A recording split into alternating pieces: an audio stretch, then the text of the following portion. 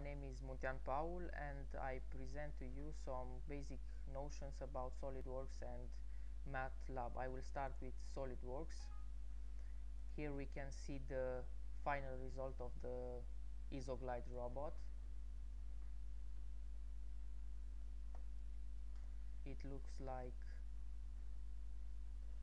here is the final result. I will move it a little bit.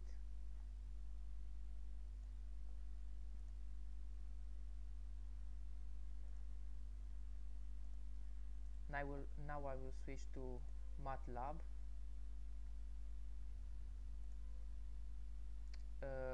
Here is the imported XML file. The imported XML file results in the MDML model, and the final model is composed of three main blocks. It is here at the left side the input block, represented by the input subsystem, the main block, main subsystem, and the final at the right, the blocks that form the display of the results and the model information and summary of the work.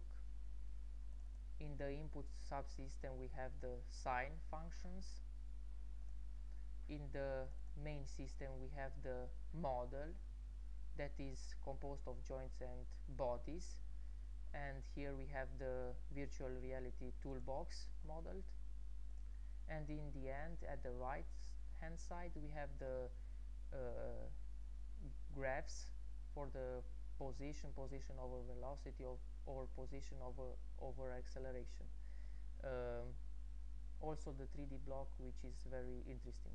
I will start now the presentation and running the model.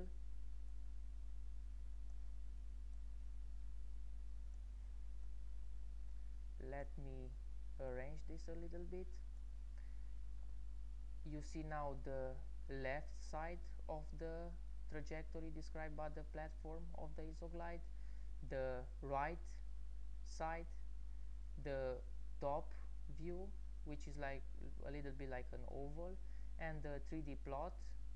You can see that trajectory is like a little chip.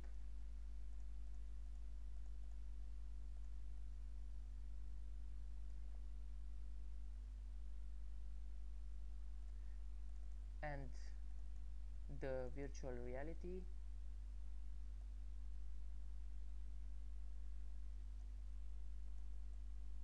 result looks like this,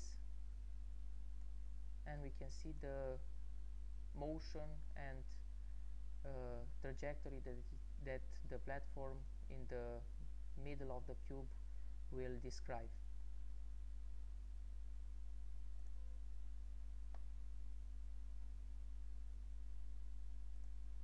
This is my result and my work, and I hope all of you that will see this will find it very helpful.